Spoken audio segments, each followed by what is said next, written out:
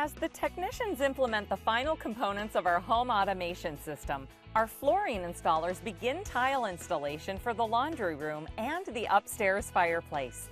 For this job, we'll be using another product containing recycled material. So let's take a look at how the tiles for these areas are made. Here we are at the factory in Lawrenceburg, Kentucky. We're going to take you through the process of how we make the porcelain floor tile. The process all starts right here with this scrap tile. We process the scrap tile back into our body. We've been doing this for about 2 years now. What this is doing for the environment, it's saving about 10 tons of material a day from going to the landfill. We need to grind it down to a small enough particle that it will fit into our processing equipment without doing any damage. Then we kind of use it as a filler material back into the body. Instead of sending it out to the landfill, it can be a part of our process again. It's taken a little bit of time to get the equipment and the technology into place to do this, but now that we've been doing it for about 2 years, it's really helping the environment through this process. As you can see here, we've got our pile of ground up tiles already. We grind it down to about a 1/4 inch size. This allows us to process the tile through our process without jamming up the equipment. You may be wondering, you see all the different colors mixed in here, does that affect the processing? Not really at all, it's such a small amount. Plus this is a small amount of the body compared to the other raw materials that it really doesn't affect the overall color of the body of the tile. We'll take the fired scrap here along with our other raw materials in the other storage bunker, mix them together in our ball mill and make the body of the tile. Here we are at the next step of the process where we put all the raw materials together into our batch. Darren is going to explain that to us. He's got a lot of experience working with this area. One of the things that we do when we bring the raw materials in, we then dump it into the hoppers you see behind us. The computer will then put the raw material into each individual silo. Each raw material has its own holding silo. The computer then will create a recipe of sorts, and it will blend that material back onto the conveyor belt, and that material will be taken out into our ball mill for further processing.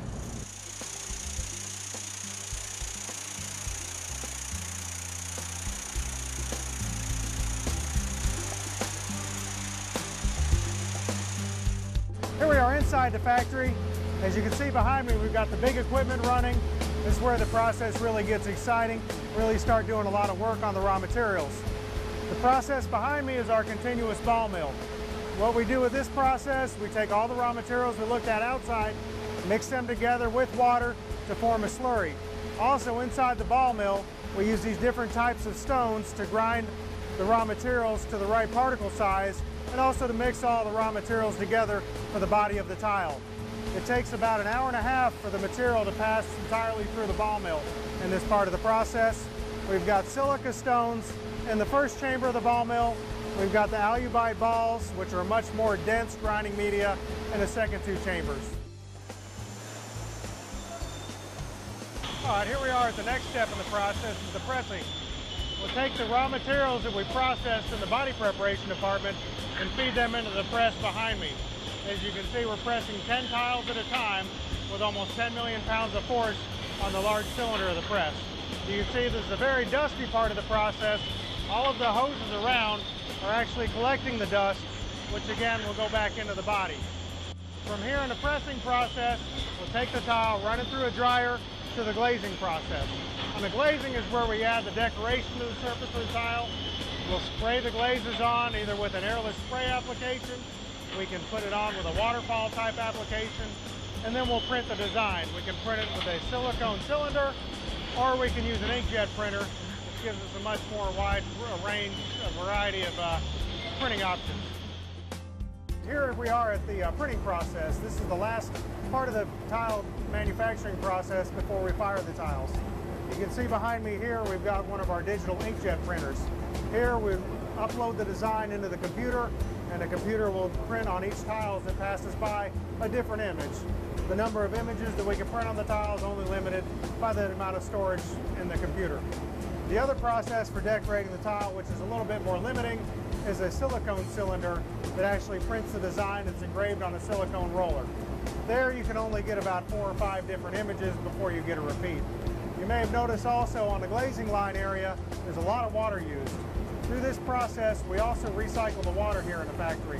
Any processed water that's used for cleaning up the equipment As we do a color change, that all goes to our water treatment plant here on site and gets cleaned, and then right back into the process.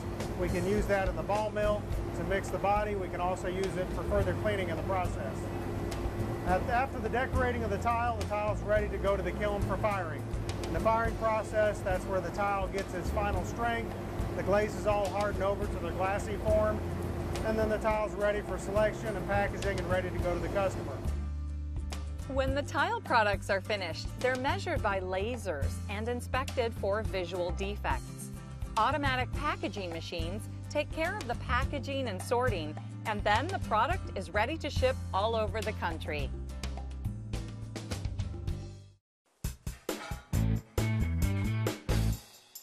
Our tile is inspected by the installers on site, and installation in the home commences.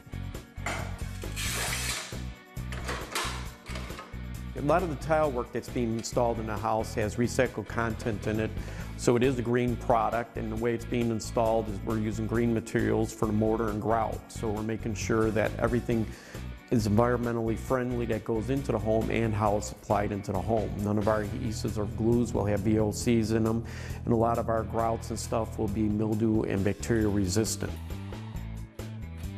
We decided to do something a little different for the fireplace around here. We went with a tile that kind of has a look of stone, a little more subtle.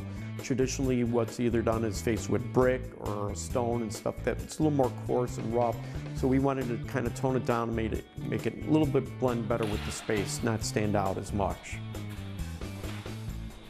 Obviously, the architect and the designer come up with the concept, but you leave it to the tile setter. This is something they're doing every day. It becomes their expertise. They pick up on things that you normally wouldn't draw attention to. It's something simple as an outlet location or offset corner, things like that, or how a pattern reads a running bond. So you rely on their expertise because this is something they're doing, and they know the tricks of the trade and how to carry things through and bring a lot to the table when it comes to doing the installation.